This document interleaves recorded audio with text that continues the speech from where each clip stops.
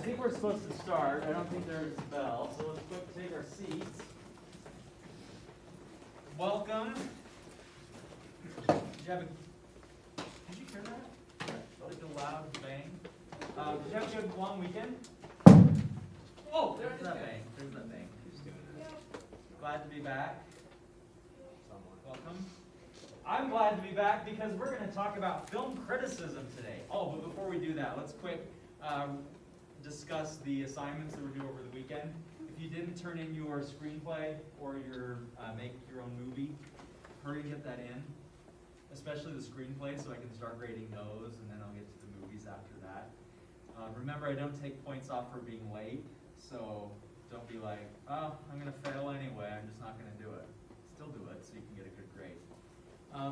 And then tonight you are saving Mr. Banks' essay is due, if you didn't already turn that in. All right, questions? Okay, you're excited about film criticism? Yes, let's talk about film criticism. This may be a job that you find... I'm going to start again. Welcome to class. This may be something that you find you want to go into as an occupation, is film criticism. Your requirements are that you like film, you like watching movies, and that you like writing. And if you like those, it's a perfect job. Perfect job for you. But let's talk about what it means. So, I need my chair. Criticism is the attempt to, oh, and by the way, you don't need to write all of this down word for word. I'm going to post it on Canvas as soon as we get out of this class, so you can go back and look at it if you need to.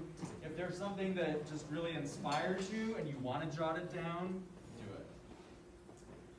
So it's the attempt to discover and interpret the meanings and intentions of the film or filmmaker that extend beyond the film's surface features.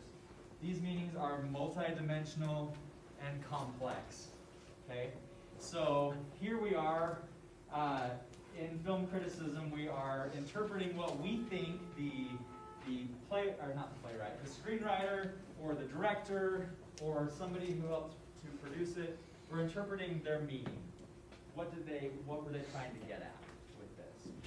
Okay, and it's complex. We're not just looking at oh, so and so was a great actor. It's so much deeper than that. Okay, so film criticism is a form of rhetoric, and you all know what rhetoric is, and maybe you just don't know that's what it's called. Rhetoric is the skill that we use to persuade someone. It's the aim of persuasion. So a film critic seeks to persuade the reader that a given interpretation of a film is right and true. So we write something about a film, and we want everyone to read it and say, oh, yeah, they know what they're talking about. I believe them. I believe that they know what they're saying, and when I go and see the film, I will also think the same as they did. That's how you know that you have been successful, is if you can persuade somebody to think the same as you. Okay, so like I said, if you want to be a film critic, here are things you need to be able to do. First of all, you need to be able to enjoy a movie. Okay. Second, you need to know how to write well. Next, you need to know how to construct an argument. Which you should. You should know how to do that. I think we've been doing it like in every grade since we could write. We're writing arguments. And the next thing is you have to know how to select evidence. What things in the film support your argument? If you can spot those things, write them down, you're good to go. Okay, so those are the requirements for a good critic. Anybody decide that's what they want to do for a job? Not yet. Not yet persuaded. Okay, we'll keep working on it. We'll keep getting there. Nope, I'm not answering. Stop calling me. Here are two very famous film critics. Has anyone ever heard of Siskel and Ebert before? They're so famous that no one has heard of them. They are dead right now. They're currently deceased. They were in their prime in my day, back in the 80s, 90s. Everybody knew Siskel and Ebert. Back then, film criticism, or critics, they were on TV, And that's how you knew you had arrived as a film critic, is if you had a show on TV where you would sit down and you would talk about movies. We don't really have that nowadays, but I feel like you could go on YouTube and find a million people who are doing that, right? But back then, these were the two. These were the ones that everybody followed and everybody listened to and everybody believed. I am not 100% sure on this fact, but let's pretend that it's true. Anybody seen the Muppets, the two old hecklers that sit on the balcony and they're like, oh, blah, blah, blah, blah. I think they were inspired by these two real people. What, my interpretation or the Well, like the Muppets just kind of look like an extreme version of them. They do, right? Yeah, they do look like them. So that's why I think that. So we're going to watch them in action. We're going to watch them. Oh, and by the way, they wrote for two competing newspapers in Chicago. One of them worked for the Chicago Sun-Times, and I don't remember the other newspaper, but they competed against each other in their writing. But then together they had this TV show. I think it was called At the Movies or In the Movies, some preposition and the movies. So we're going to watch them talk about the movie Jurassic Park that came out in 1993. We've all seen it, right? Or hopefully, well, a lot of us have seen it. But none of you were alive when it came out. I was. I remember it like it was yesterday. It was very, very, well, we'll talk about it after. But let's watch what they think about Jurassic Park. And as we watch it, think about what are they talking about? What elements do they bring out? What things do they focus on to make it a successful critique? All right? Are we connected? No, we're not.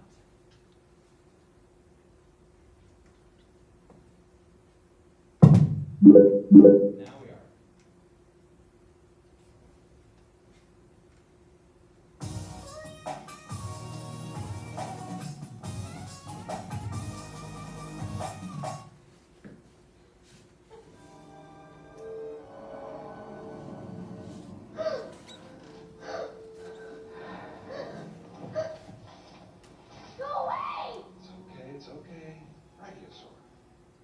They're back after millions of years. Dinosaurs, of course, in Steven Spielberg's Jurassic Park. And the bottom line is that in special effects, dinosaurs are truly thrilling, but unfortunately his human characters are not. Sam Neill and Laura Dern play archaeologists lured to billionaire Richard Attenborough's nature park, where he has grown some very real dinosaurs. He's looking for the scientists' endorsement. They're looking at the dinosaurs, and so are we. Fascinating. You know, we talked to T-Rex at 32 miles an hour. T-Rex? You said you got a T-Rex? So you go. Also on the island, a skeptical mathematician played by Jeff Goldblum, the best human character in this movie. He has some of the same adult edge as Spielberg's adult characters in Jaws.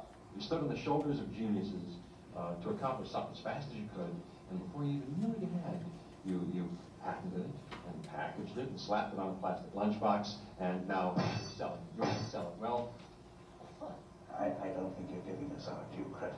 Our scientists have done things which nobody's ever done before. yeah, but your scientists were so preoccupied with whether or not they could, they didn't stop to think if they should. As you might expect, in the movies, when man plays God, he loses, and the dinosaurs are soon running free. Look at the wheeling uniform direction changes, just like a flock of birds evading a predator. They're flocking this way.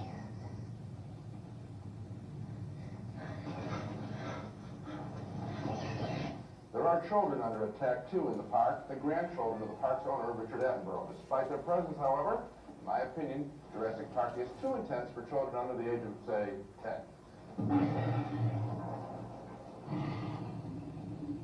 Turn the light off. Turn the light off. Turn the light off. Jurassic Park has a number of peak thrills at the level of the attacks in Jaws, and it has moments of real wonder. But when the animals are off screen, the film really lags. That wasn't true if you think about it with Jaws, which had 3 marvelous characters hunting the shark. Jurassic Park only has Goldblum. The rest of the crew stands around and smiles or schemes. Still, thumbs up for me. The action scenes are really enjoyable. I give it a thumbs up too, and also for the action scenes, and I feel that really this movie though is a missed opportunity, because what he doesn't have here, and what I really missed from a movie by Spielberg like Close Encounters of the Third Kind, is the sense of awe, the sense of majesty. These creatures are back, and it's amazing. And right away, after an opening shot that has a little of that, Yes, it does. the movie disintegrates basically into a monster picture where the dinosaurs are chasing everybody, and the people are running away, and there's lots of action and lots of screaming, but there's not really any opportunity to really give these creatures their due. It's almost like the movie doesn't have any respect for the intelligence of the audience, that they might really be interested in dinosaurs instead of just in the action. We could have used more scenes.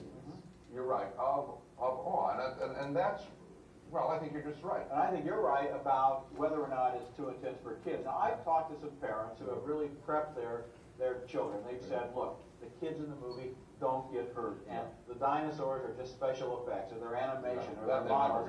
And to a degree, I think you can prepare children for a movie like this, but at the same time, I think there are scenes in this movie that are very intense. Now, it's being aimed at kids. I mean, it's being promoted through dino meals at McDonald's, and a lot of kids are going to want to see this movie, and I think for the little ones, it's going to be too I've heard strong. I've heard of parents taking their kids out of the theaters over this opening week.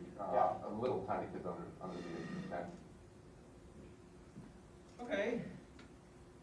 What did they talk about in their critique of Jurassic Park? Conrad? Well, as expected, Jeff Goldblum is the only good one there. All right, so they talk about who's in it. They gave their opinion that he's the best in the show. I would agree with that. Besides whoever played the T-Rex. That guy was awesome. Okay, so an actor, what else do they talk about?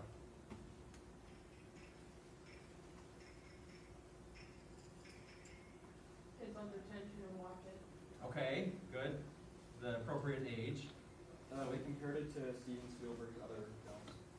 Great, yes, we got a little information about, well, Jaws, right? Did it talk about any others? Can't remember. Close Encounters of the Third Kind. Close Encounter of the Third Kind, yeah, that's right. The plot structure, like how it should have spent more time on stuff in the schools and not chasing. Yeah, a little bit of the plot structure. And the plot, period, right? They talked about the story, what it's about. Okay, what else? They agreed that the action scenes were good, but this in between the action scenes was kind of lacking in character dialogue, I guess. And they both agreed on that, right? Yeah. Anything else? Megan? We talked about needing more time with the dinosaurs because they were so noisy and Okay, so she said they needed more time with the dinosaurs. That's what they wanted from the movie. Okay. Did anybody feel like your opinion of Jurassic Park changed after you heard what they had to say about it? I felt like, oh, I guess I'm wrong. They thought that, but I still think it was a really great movie. I don't really see any flaws in it. I remember when it came out. I think it was 10 or something. It was about 10. Nope, 11. I was 11. Oh, so you're old enough. So I was old enough, according to what they had to say. But I do believe I was a little bit disturbed by it, which explains a lot about me now as an adult. I blame it all on Jurassic Park. And then after I watched the movie, I went and read the book that it was based on, which is even more graphic than the movie, and so then I was even more disturbed. But it's a really, really good book. Did you know it was a book before it was a movie? Okay. Yeah, they didn't really talk about that well, they didn't at all talk about that, but it was based on the Michael Crichton book of the same title.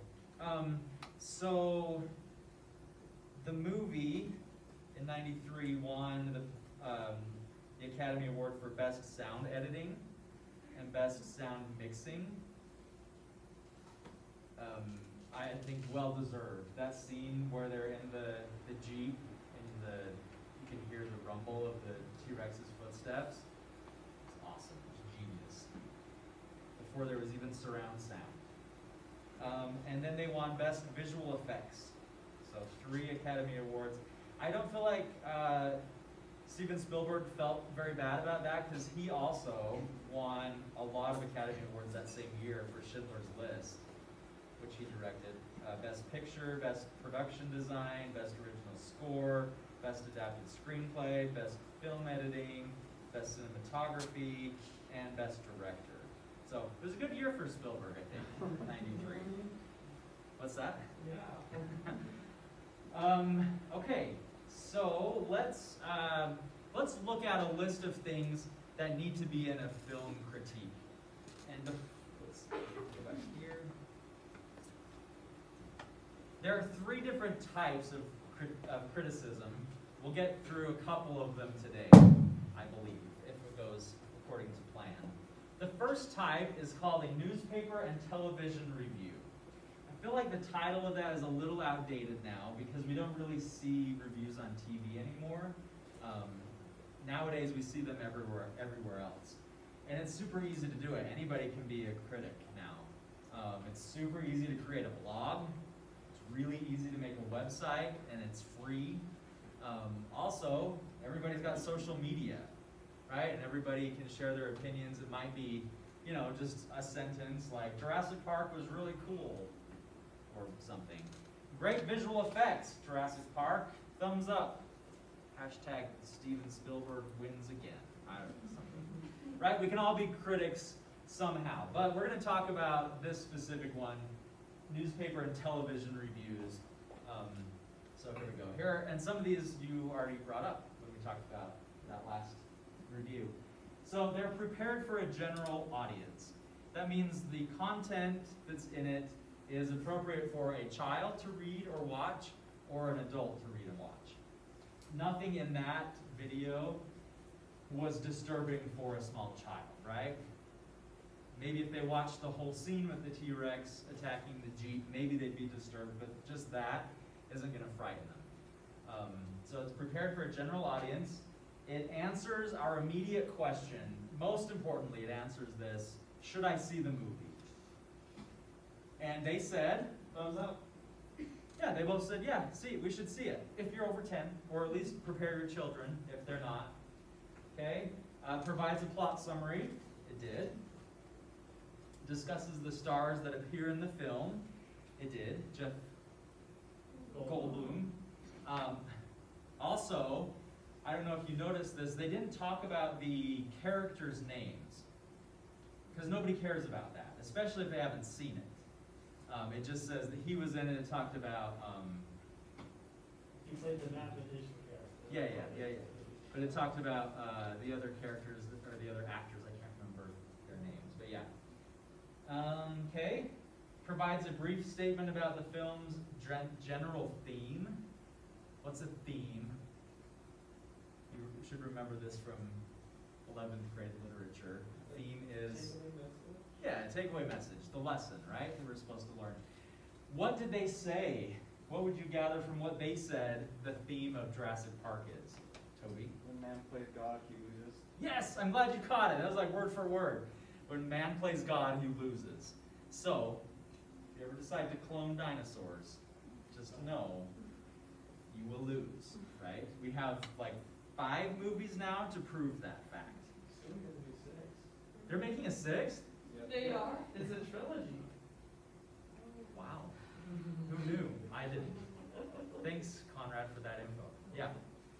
I was about to say, don't make dinosaurs or they eat you. Yep. That's a great theme. Yeah. Don't make dinosaurs. Okay. Then we've got the reviewer focuses almost entirely on whether they liked or disliked the film. They didn't just say one thing. They didn't just say I like it or dislike it. They talked about both in this one, didn't they? Things that they didn't like. Okay, so that is what's in a newspaper and television review. Now, there are weaknesses to this type of review. Because they must be brief, and I'm going to come back to that word in a second, reviewers aren't usually able to provide any historical context or perspective on the film they're reviewing. Now, brief, when they're writing for newspaper, there's a price for every letter in an article, So they have to be brief in these reviews, otherwise it gets expensive to do it. Or I guess on TV, the longer you take, the more airtime you have, the more expensive that's going to be. So they have to be brief. Nowadays, when people write on a blog or a website or social media, you can say all the words you want, right? And it's all for free. But if you want people to read it, you might not want to be really long-winded because they might stop. And you want them to be persuaded by reading all of it. So we usually leave out the historical context, either about the time frame that the movie takes place in or the time frame that the movie is made in. We didn't really hear about how it was a book first. We didn't talk about any historical context. They gave some perspective, but they didn't spend a lot of time on their thoughts about it or how they got to those ideas, because they have to be brief. Anybody watched Mulan yet? The live action? Some of you did? Okay, all right. Is it good? I like it. Okay, all right. I have only seen good comments on Facebook. People I know are, they'll say, I hate the live action movies, but this was the best one, or this changed my life, or something. I've seen really good things about it. I love the cartoon, so I'm excited to watch it. But I'm not spending $30 to watch it by myself. So, movie party, right? Yes. You can all pitch in. $1. $1 entrance fee. Let's read this review about Mulan. If you have a phone, take it out. You can scan that QR code. If you have an iPhone, just click on your camera and hold it up, and it will come up with the thing to go into that link. If you don't have an iPhone, you might need an app. Or if all else fails, I also have printed copies. Would anyone like a paper copy? If I can find them. Where did I put them? I will find them, but spend a few minutes and read that review of Mulan. Here it is. Who needs a paper copy?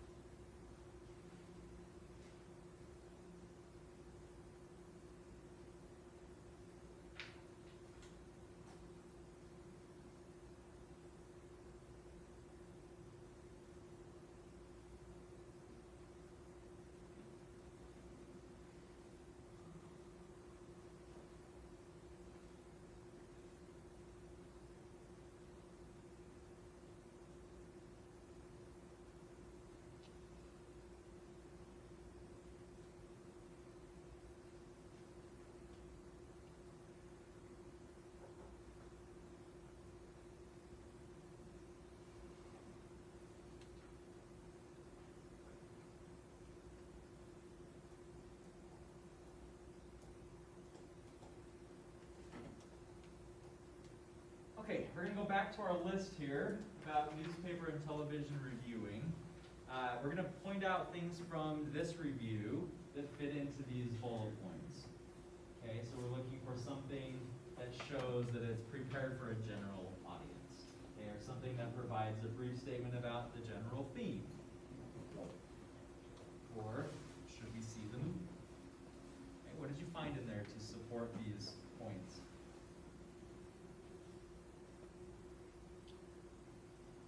Conrad? It describes it as one of the best live action Disney remakes.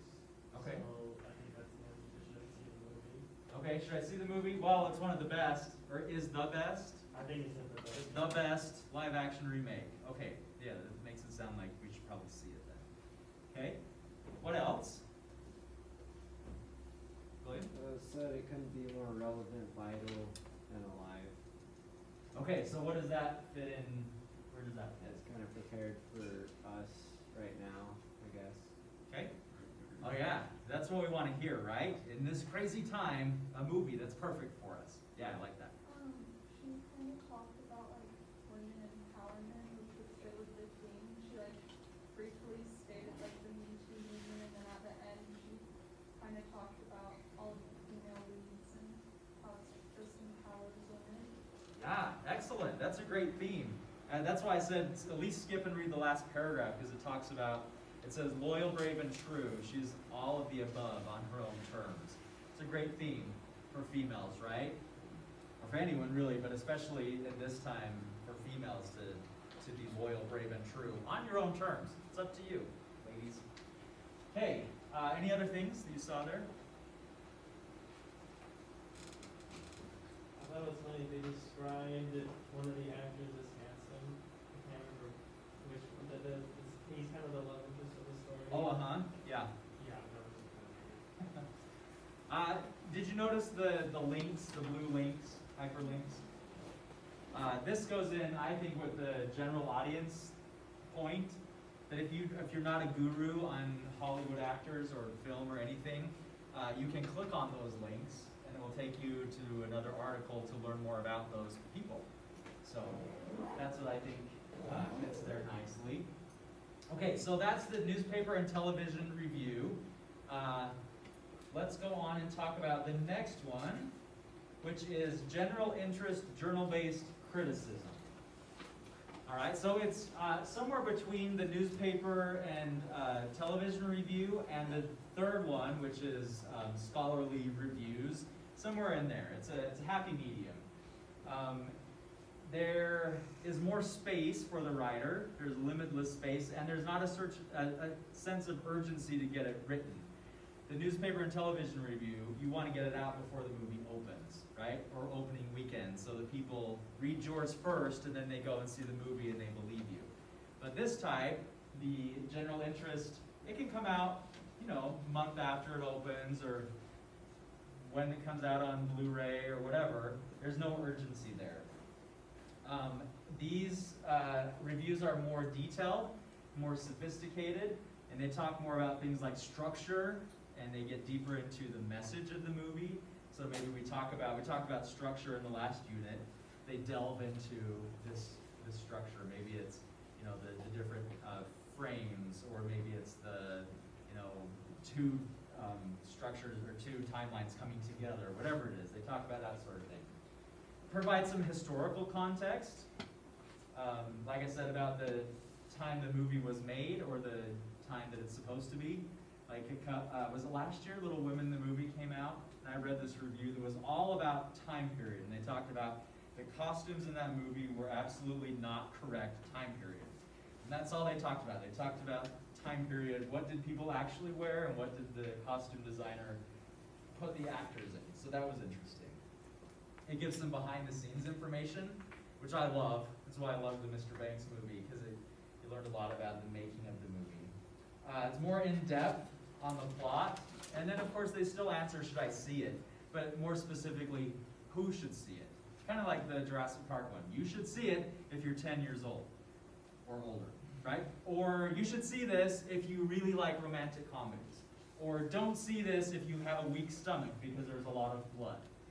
They'll give you that kind of information. Okay? So tomorrow we're going to look at a couple, one of these, and then we'll go into the scholarly criticism. We're going to watch a trailer for Bill and Ted's Excellent Adventure, the old one from the 1989, and then the new one that came out this last weekend, I believe. Yeah, it's a great movie. If you haven't seen Bill and Ted, watch it tonight. Bill and Ted's Excellent Adventure. There's two of them actually, and then the new one's the third one. So we'll talk about Bill and Ted tomorrow. You won't want to miss it. Stay tuned. There's a little teaser for you to come back. And the bell will ring any minute. So I hope you enjoy your day, and you are productive and responsible and safe and healthy.